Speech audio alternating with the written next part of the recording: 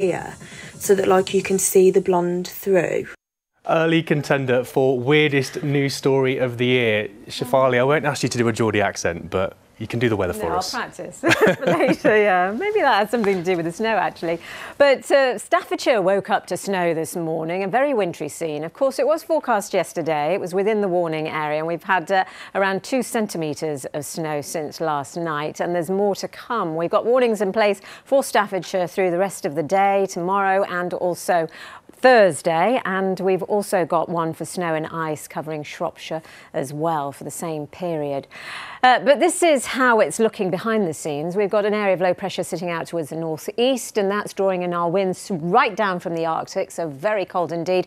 This high pressure starts to push in from Thursday into Friday, and then it's low pressure bringing in very unsettled conditions over the weekend, very wet and windy. But you can see those snow showers starting to trickle down from the northwest by the time we get to Thursday as the wind direction changes ever so slightly. But through this afternoon, plenty of glorious sunshine to enjoy.